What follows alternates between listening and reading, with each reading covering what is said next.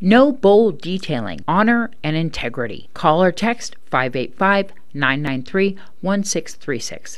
We found out after school had let out on a Friday that we weren't coming back, and that Monday we were already teaching online. COVID forced schools nationwide to shut their doors when it first hit hard almost a year ago, with most schools having no plan in place of how to proceed. It's almost as though we're teaching on the moon all of a sudden and just said, you're going to have a lot of questions when you get in there. Good luck. Schools were scrambling to find a way to teach their students from a safe distance with dramatically different degrees of success.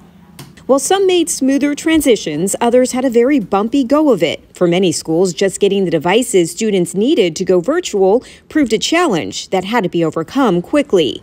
One Baton Rouge charter school used their buses to distribute both laptops and lunches to families. All right, thank you. No problem, there we go.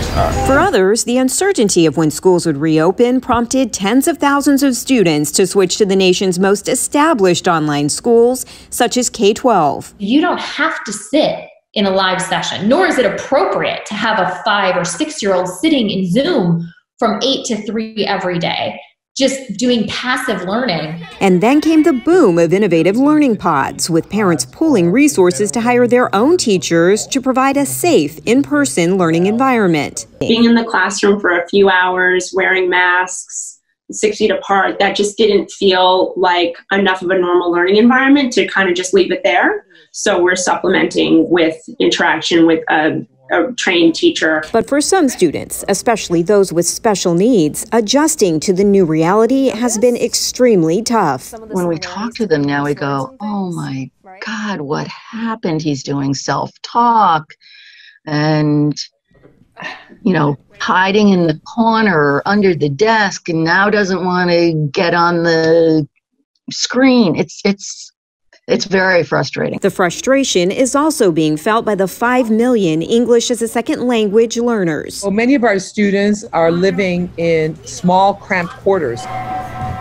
Teachers may understand better than anyone how hard this has been on some students, and many of those teachers have hit their breaking point. It's a lot on the teacher. Excuse me. I haven't cried in like 2 weeks about it. So here it is, it's all pent up. The full impact of the pandemic is yet to be determined, but without a doubt, and almost in every way, COVID has changed education in America. Kim Martinez reporting.